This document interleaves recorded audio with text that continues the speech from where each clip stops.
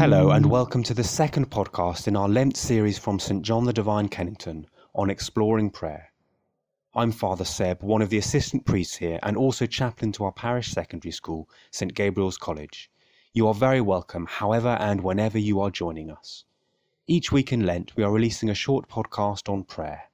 Last week we explored what prayer is and how and why we might pray, and also the role of intercessory prayer. Today we are going to explore praying with Scripture using a form known as Lectio Divina, or divine reading. Lectio Divina is a way that we can pray with passages from the Bible when we are on our own, but we can also use it as a group. Praying with Scripture this way is really compelling because it reminds us that the Bible is a living text and speaks to humans of all ages and in every age of humanity. I can remember as a child and as a young adult often opening my Bible and reading through passages of Scripture, but not really knowing quite how to read them or how to pray with the words that I was reading. But with Lectio Divina I found that the words seemed to come alive, to speak to me directly, and I hope and pray that this is something that you will find too.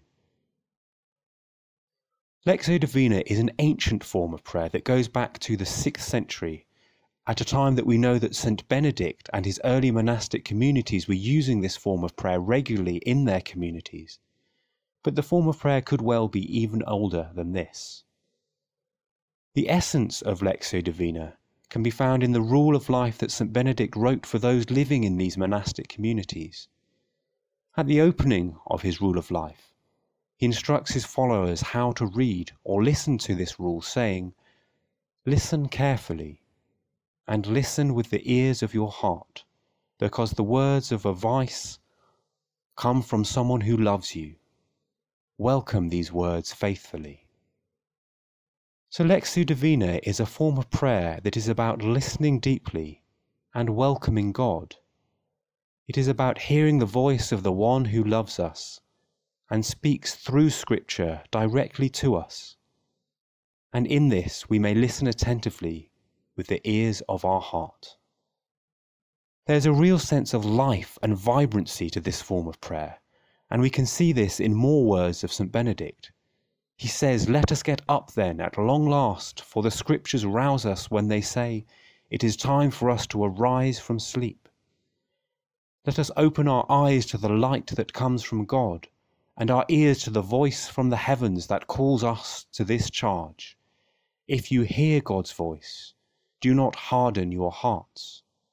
And again, you that have ears to hear, listen to what the Spirit says to the churches. And what does the Spirit say? Come and listen to me, and I will teach you reverence for God."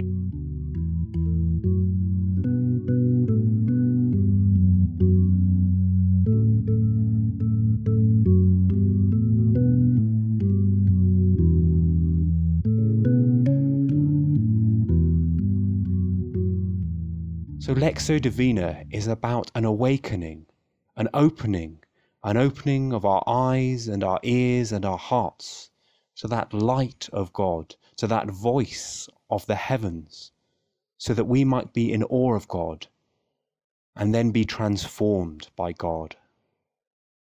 So Lectio Divina, its name divine reading, implies that reading is involved, which indeed it is.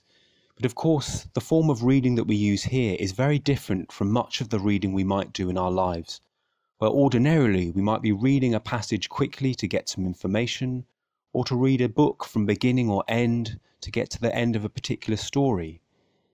But Lectio Divina is about reading slowly with short passages that we have chosen in advance of a time of prayer, and seeing what words might leap off the page either quietly or dramatically, and seeking how we might be transformed by God through these words in this time of prayer.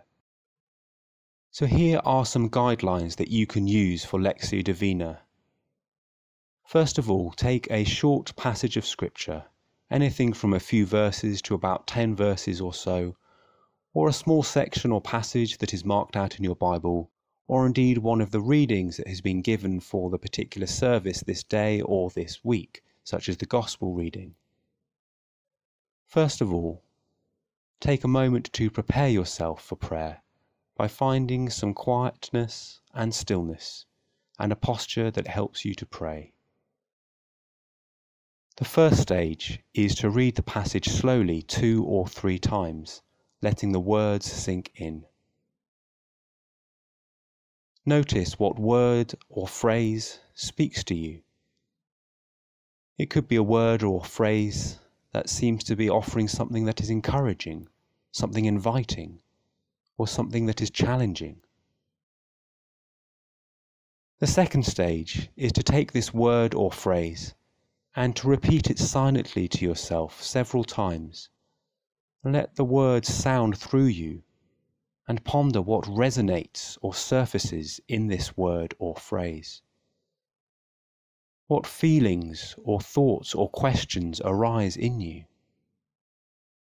Then the third stage is to pray with what has arisen so far, by listening to God and then speaking to God.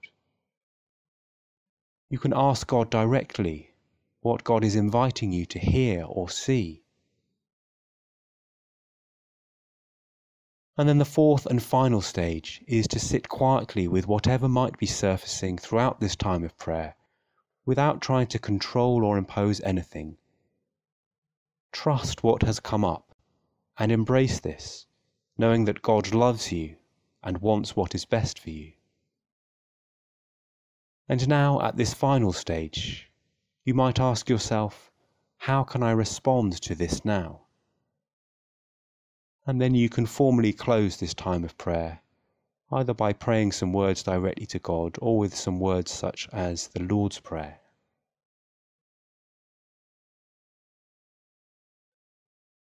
Lectio Divina, as I said, is something that can also be done in a group. And here is a brief overview of the form that might be used in a group.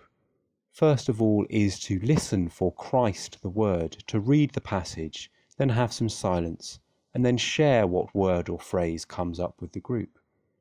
Then it is to look at how Christ the Word speaks to me, to read the passage again, have some silence, but then share with the group, how does this reading affect you today?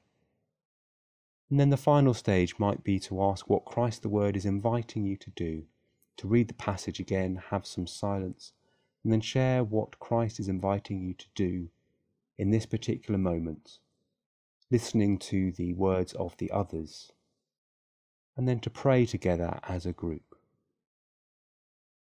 And so now I'll close this podcast with some words of prayer. Almighty God, we thank you for the gift of your holy word. May it be a lamp unto our feet, a light upon our paths, and a strength to our lives. Take us and use us to love and serve all people in the power of the Holy Spirit, and in the name of your Son, Jesus Christ our Lord. Amen. So from everyone here at St. John the Divine, we wish you an enriching and peaceful and holy Lent. God bless you all.